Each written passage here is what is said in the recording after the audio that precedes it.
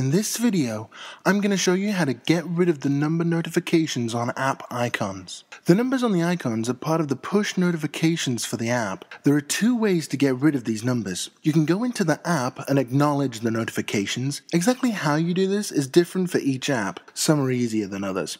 Or you can disable the number from showing altogether. The first thing you need to know is that the number is called a badge. You can disable app badges on an app-by-app basis.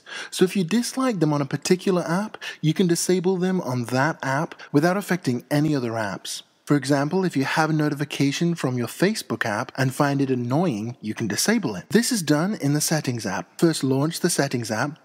Then go to Notifications. Then it will show you a list of all the apps you've installed that have notifications. Scroll down to the app that you want to change the settings for example, the Facebook app, and select it. If you disable Notification Center at the top, it will disable all push notifications for that app, but you should know it won't stop current notifications and it won't get rid of the badge straight away.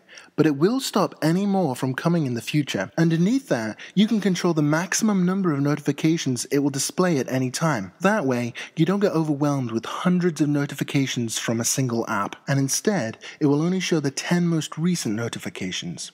Next, you can select your alert style when you receive a new notification. If you select none, your phone will do nothing. Banner will display a notification at the top of the screen without interrupting what you're doing, similar to how text messages come in. If you click on the banner before it dismisses itself, it will take you directly into that app. The final option is alert. This is the old way your phone used to receive text messages, a pop-up that has to be dismissed before you can do anything else on your phone. Then, you can disable the badge app icon. This is what we've been looking for. This will get rid of the red circle with a number on it that's always on the icon in the top right corner. You can also disable the sound your phone makes when a new message is received, either your default text message sound or the current default for that app. The view in the lock screen option means when you pick up your phone, you see a list of missed calls, text messages, notifications, and this app's notifications will appear in that screen as well. Since I don't want any notifications or badges from Facebook and will just check it manually for those updates, I'm going to disable everything. If I change my mind, I can always re-enable things later. Now when I go back to the home screen, my Facebook apps badge is gone. Disabling notifications does not affect the content of the Facebook app. It just changes it from telling you about new stuff to letting you discover the new stuff next time you open the app. Thanks for watching. For more iPhone tutorials, go to www.youtube.com/a562178 and check out my channel.